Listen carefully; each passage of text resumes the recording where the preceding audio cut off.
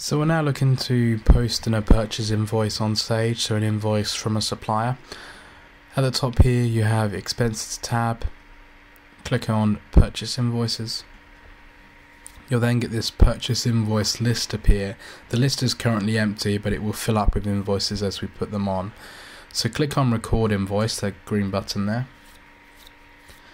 You'll then have the new purchase invoice screen appear. That will look like this.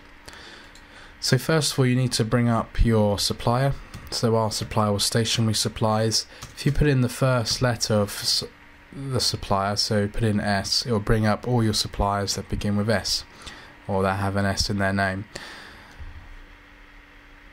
If you need to put a new supplier on, so you come across purchase invoice that you haven't put on from a supplier before, click this Create New Supplier button. So this button just next to the name, and the same box appears as under Contacts and Suppliers, and you can just add the new supplier, click Save, and then find them again in here. So we created Stationery Supplies, so let's bring Stationery Supplies up. Put the invoice date on. If you click in the invoice date box, you get a calendar appear. Let's do the 10th of June. The due date is the 10th of July. The reason that's set at a month is I'll show you under Settings, then Account Settings, Invoice Settings. You'll notice that the customer and credit days is set at 30, so it defaultly puts 30 days on purchase invoices and we're on sales invoices. We can change that figure, we can change it to 14, just click 14 and click Save. It just saves you having to put the due date in each time you do an invoice. Now obviously all your suppliers are not going to have the same terms, so I'd put in the default as 30 if the majority of suppliers are 30 days, if the majority are 14 days, put 14, just do what the majority are. If we wanted to change this due date, just click, let's say it's the 1st of July, like so. The reference is the invoice number or invoice reference, so that could be SSI 45678.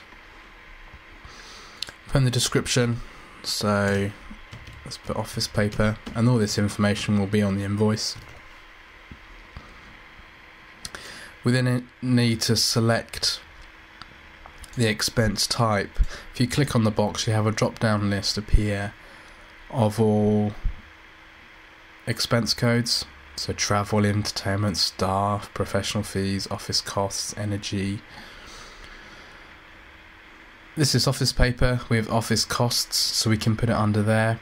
If you want to add a new expense type, there's this Create New at the bottom. Just click on that. You can put the name in, put the rate of VAT, and then if it's a direct dispense or overhead. So just to demonstrate, we have office costs, which I would book office paper under, but let's just put Stationery Supplies in here.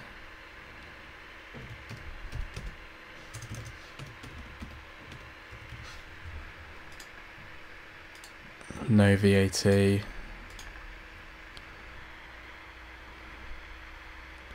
Overheads. I've put no VAT because the majority of businesses that we use SageOne accounts would be, I'd guess, not VAT registered, but obviously put standard if you're VAT registered. So category overheads, click Save.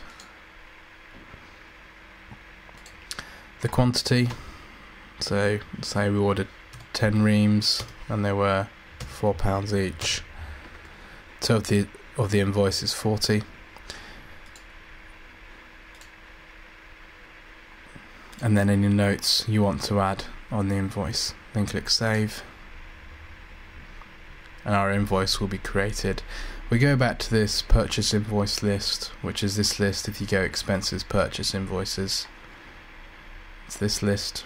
You can delete the invoice if you want to, and it gives a payment status of unpaid. So there's your invoice there.